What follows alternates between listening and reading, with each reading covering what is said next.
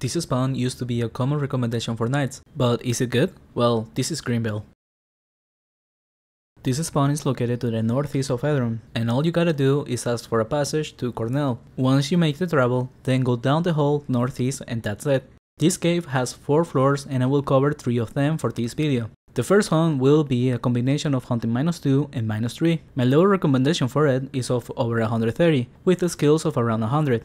The way I hunted was of doing a lap across both floors, skipping the southwest of -2, and the reason for doing both floors is because by hunting just one, you will overkill, even with low skills. Hunting like this at a level 175 with the skills 93, I was doing a bit over 1kk raw experience, and with a knight level 155 with the skills 117, I was doing a bit over 1.1kk raw experience. This is decent experience for the level range, but definitely more of an alternative place in the case of overcrowded servers or in new servers.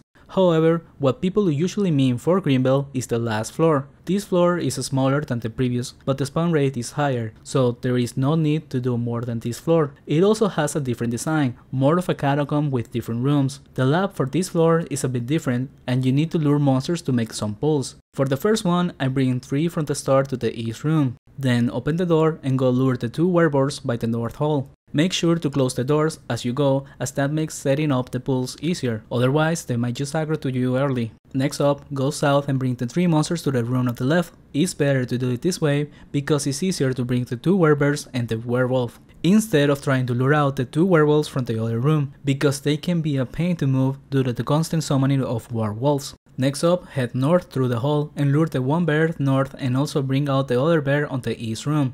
Then head south and bring the 2 werewolves on the hall into the next room. After that, the next pull is south, and this one tends to be the worst to set up since it is 3 werewolves, and there is not much room so the summons get on the way. After that, head west and lure the 3 boars to this room. You will have to make it so that all 5 monsters can hit you by placing the 3 boars on the squares south and next to you. After that, keep going west. I leave this door open so that the monsters come out on their own. Be careful with the damage on this pull, as there can be 7 monsters. For the next one, I also leave the southeast door open for the same reason. And now, back at the start, you can head upstairs to do 1 pull there in the case of overkilling, and that completes the lap I do.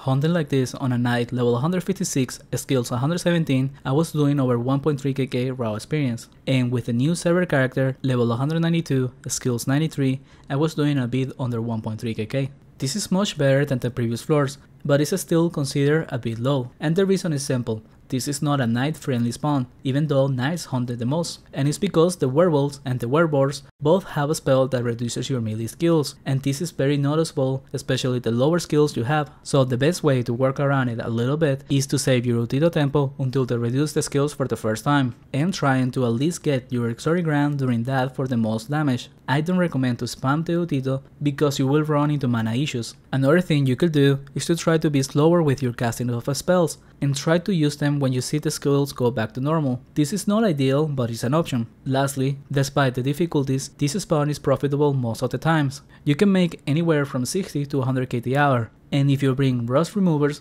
there is good chances for unrusting paladin armors. That is all I got for this one. Thank you for watching. Check out my playlist for more places to hunt, and a special thanks to Tuna Hero, George the Slasher, and Drunken Watson.